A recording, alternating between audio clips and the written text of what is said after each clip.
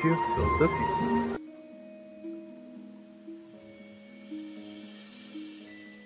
Bonjour à tous. Dans cet épisode, je vais vous parler de l'abonnement sur le jeu Dofus, le serveur que j'ai choisi pour mon aventure, la sélection de mes personnages, leur création et les paramètres que je vais utiliser en jeu. Dofus est un jeu gratuit, mais dont le contenu est payant. Si vous voulez profiter de l'univers entier de Dofus, le jeu est gratuit pour les zones débutantes, qui sont Incarnam et Astrud. Ces zones vous permettent de découvrir le jeu et de vous familiariser avec le monde de Dofus. Pour l'instant, je ne vais pas abonner mes comptes jusqu'à l'obtention du premier Dofus. Je vais jouer sur le serveur Mercator, le serveur sur lequel je joue avec ma team de niveau 199. De plus, le serveur est ouvert aux nouveaux joueurs qui souhaitent jouer sans devoir s'abonner, car d'autres serveurs requièrent un abonnement pour pouvoir se connecter sur le serveur. Pour mes personnages, j'ai déjà une team de 8 et je voudrais essayer une team de 4 personnages. De ce que je sais, avoir une team de 4 personnages réduit la difficulté des donjons et surtout permet d'avoir plus de fluidité en termes de gameplay quand j'enregistre, car mon ordinateur n'est pas très récent.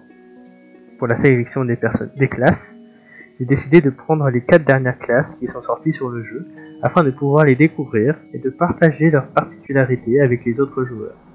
Pour les noms, je vais les nommer hélioporteur au top pour l'héliotrope, hyperbole au top pour le permage, streameuse au top pour le steamer et girl au top pour l'oginac.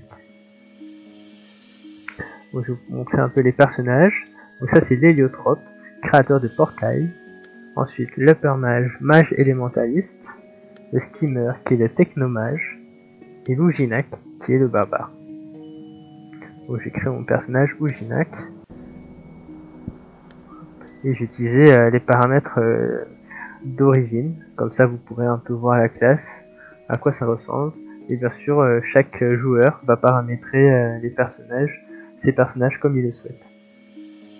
Donc j'ai dit pour l'oginac ou girl au top.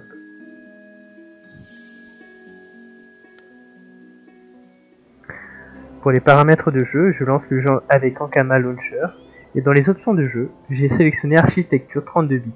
J'ai ajouté mes comptes sur l'onglet multi-comptes, et je vous laisse regarder mes paramètres en jeu.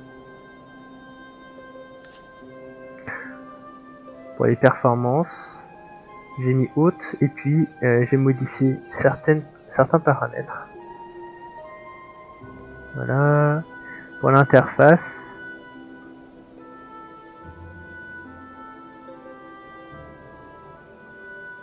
pour les fonctionnalités,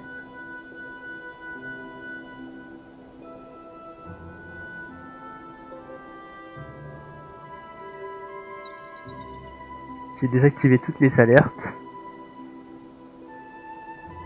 et le thème, j'utilise le Darkstone. Voilà, je vous souhaite tout le bonheur du monde et à bientôt.